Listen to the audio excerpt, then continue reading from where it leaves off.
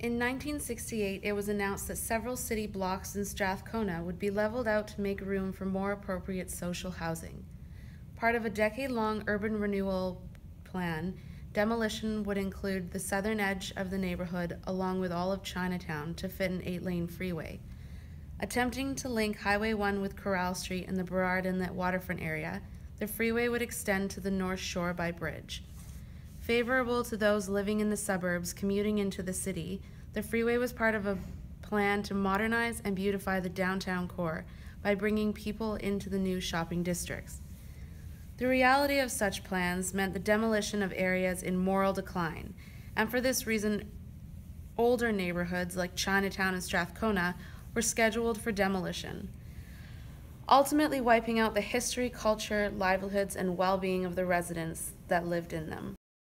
Now we're driving along Pryor Street, the location of what would have been a raised 8-lane highway. As you can see, it's a neighborhood. There's houses, sidewalks, parks. So right now we're coming from east and we're cutting through Strathcona, and we'll come up onto the viaduct, which is the only part of the highway that actually ended up being funded and built. Chinatown is sort of to the right, and here we land at what was Hogan's Alley.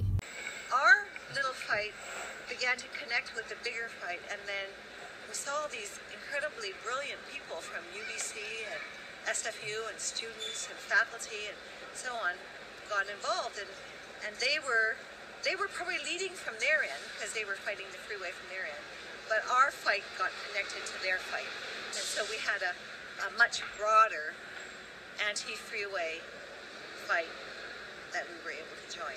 So that really had an impact on public policy. Over 3 phases of renewal, residents eventually gained sympathy from local council members and garnered the attention of Federal Minister of Transport Robert Andras, who ultimately ceased funding for the redevelopment project. The final phase of renewal was brought to an end by a citywide protest in 1968. The freeway fight represents more than just one protest, however. It represents the coming together of local residents from all walks of life to fight against urban renewal. Women like Mary Lee Chan mobilized her community and gave Chinatown and Strathcona a voice. Vancouver would not be the city it is today without the freeway fight.